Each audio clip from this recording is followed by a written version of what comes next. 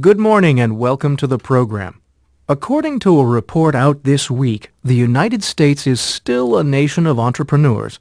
The number of single-person businesses, or people who are self-employed, has increased to 17.5 million, up from 17 million last year, according to the U.S. Census Bureau.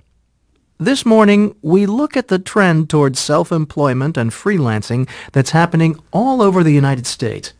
But first, let's go out on the street and talk to some people who are on the front lines. What do you do? I have 3 different jobs.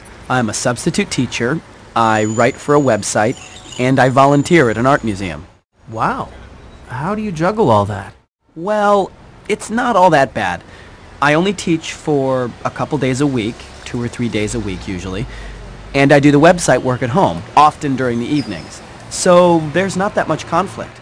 You could call it variety. So you enjoy working in 3 different places?